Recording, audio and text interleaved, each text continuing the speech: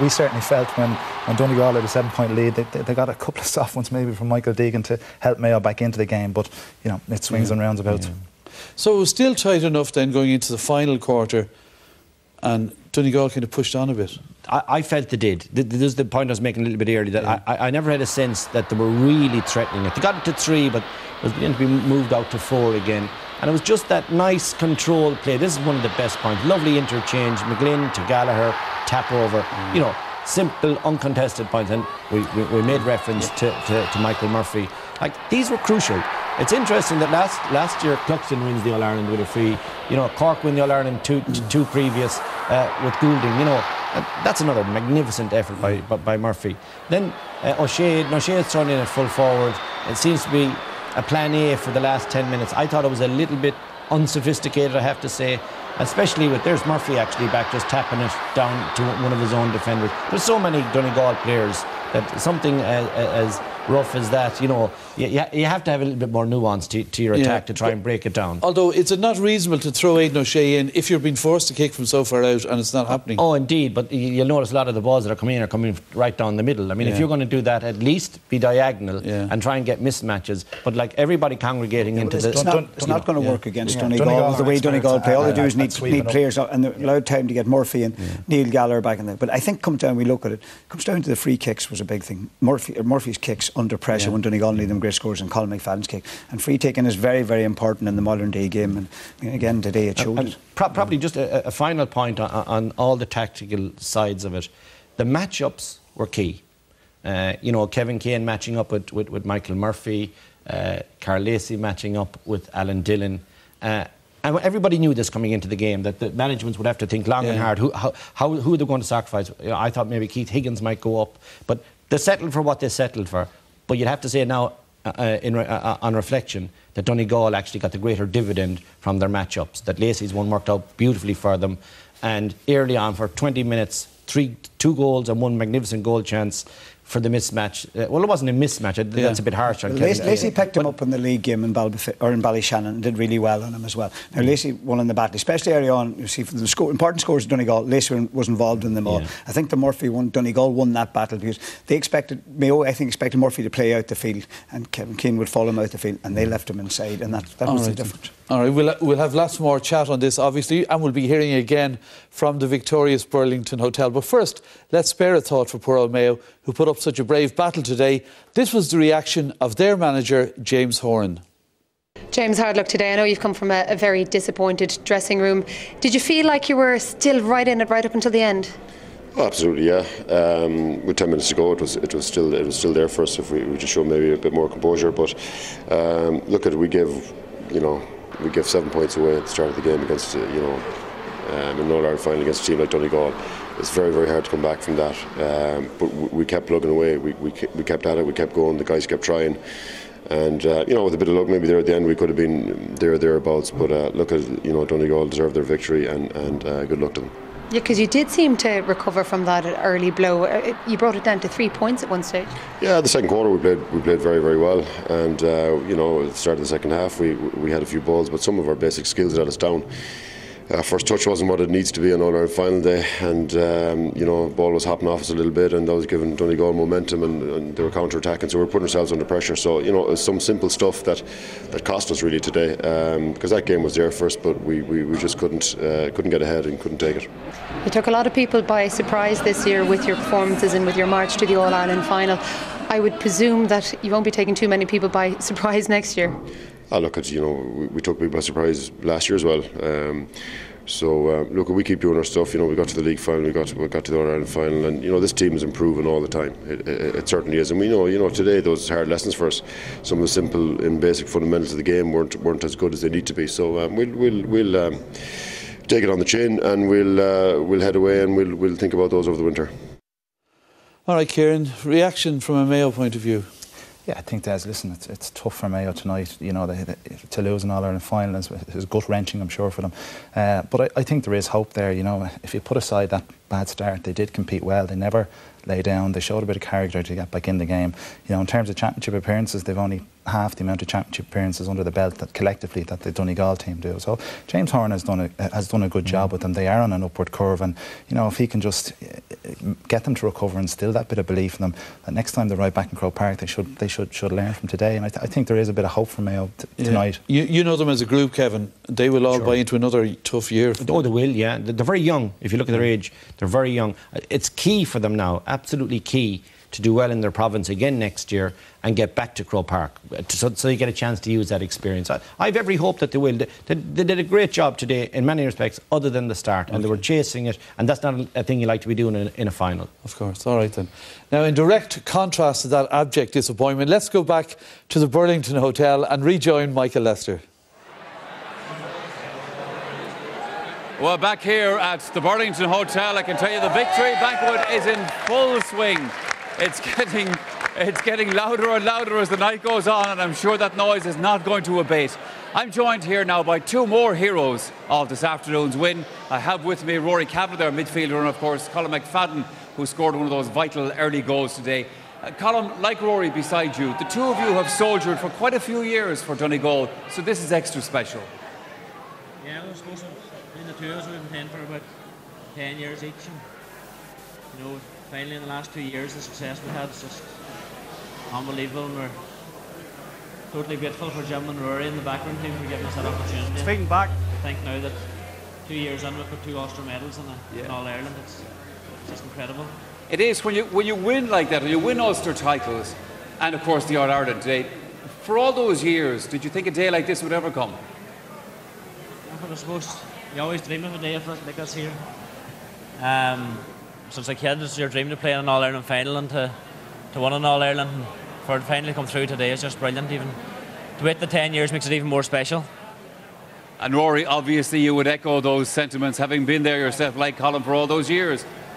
Yeah, listen, Michael, we soldiered for a long time, you know, 10 years, and I suppose we never dreamed of this.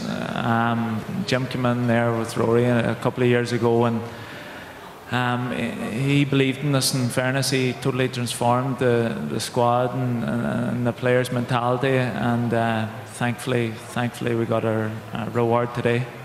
So, Rory, is that what made the difference to you the last 2 years? Because, let's face it, a lot of people around the country thought that some of you lads weren't taking this thing too seriously. What do you mean? Donegal had a reputation for partying?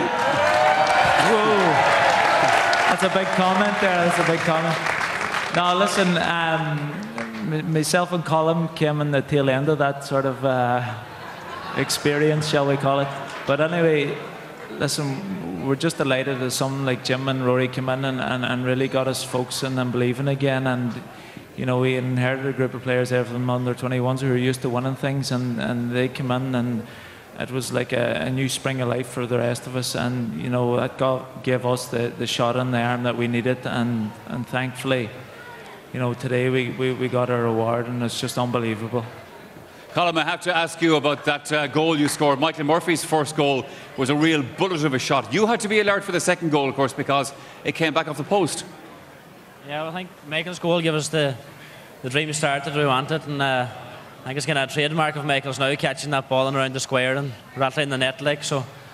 And then the second goal, I was admiring the good move, and I thought it was a good score. Next thing it came back off the post, and thankfully it fell nicely for me and it gave us a good start. Any plans for the rest of the week? We'll enjoy tonight anyway, and we'll take Sam back to Donegal tomorrow, and we'll take it from there. Well, lads, the two of you have been two fantastic soldiers for Donegal football for the last 10 years. Congratulations to the two of you very much. Rory Kavanagh and Colm McFadden. Des, we have one more visit to pay to the Burlington Hotel a little bit later on. That's for the announcement of the man of the match from this year's final. Very important announcement indeed. Thanks for that, Michael. And Martin just making the point that it was great that the senior lads being acknowledged there for all they've done. We've lots more to come in the programme, including Team of the Year. But now it's time to get reaction to the minor final. It was a repeat of the Leinster final when Dublin won easily against Meath. Could there be an upset today? Let's find out from Pádraig Lodge.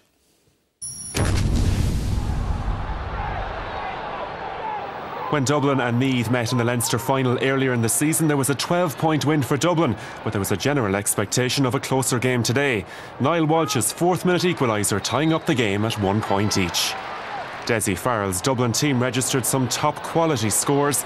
Eric Lowndes giving Dublin a 3-1 lead, 8 minutes in. Great score on the left wing by the wing-back.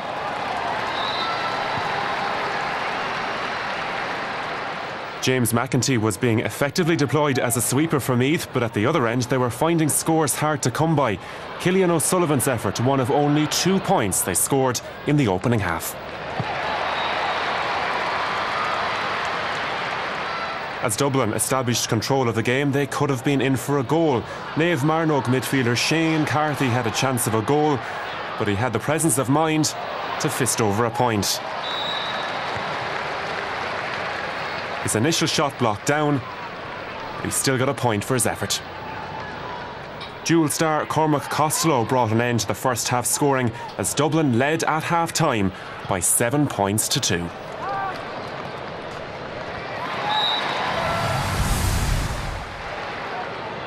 Substitute Paddy Kennelly's early score in the second half gave Meath a slight glimmer of hope. And their comeback aspirations were boosted significantly 12 minutes after the restart when they were awarded a penalty. It was a fairly clear-cut call for the Derry referee Barry Cassidy to make. It takes a brave man to step up to take a penalty in an All-Ireland final, and Fiachra Ward was coolness personified. Right now, Dublin's lead was down to a point. But it was actually Dublin who raised their game from here on. Niall Walsh with an outstanding score to rally the troops. Cormac Costello played a key role in the build-up here, with Niall Scully finishing the job. Enterprising teamwork to the fore as Dublin led by 11 points to 1-4. Substitute David Campbell rounded off the scoring as Dublin at their ease registered a first minor title in 28 years. Dublin 14 points, Meath 1-5. Optimistic signs for the future in the capital.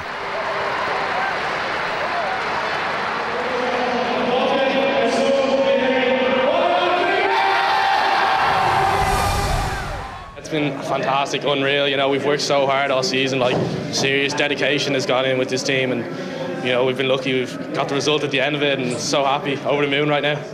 We wanted to be in touching distance with maybe 10 minutes to go. We got down to a point maybe with 13 or 14 minutes to go. But in all fairness, Dublin responded very well, and I suppose people would have questioned their character or bottle or whatever you want to call it, but they showed what a decent team they are. Yeah, they certainly did. I was a bit taken aback to be reminded it's 28 years, Martin, since Dublin won a minor title. They were pipped last year, they've won it this year.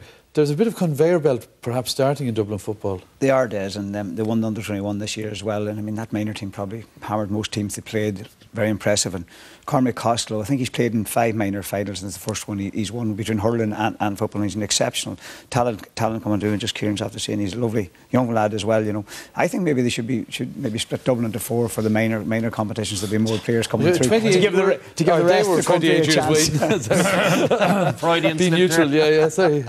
Well, look, in fairness to me, they had been well beaten in the Leinster final, and they set up to try and counter that. Yeah, I suppose they had to change. They'd lost by 12 points in the Leinster final, and the talk during the week was that they were going to develop a defensive programme. As I said, similar to the way Donegal played last year. I was joking with Martin earlier on. But it's a very difficult system to implement in the space of a few weeks. Dublin had coasted through everybody. You know, Kerry were the closest team, got within 8 points, and they made life difficult for Dublin at times, you know, but Dublin stayed patient, and you know they've kind of coasted through this championship. A phenomenal collective team, and very happy for Desi Farrell after particularly last year that sucker punch to Tipperary in the last minute to come back with this group of players. He's invested a lot of time with them through the development squads and down through the years, but you know, it was all Meath could really do today.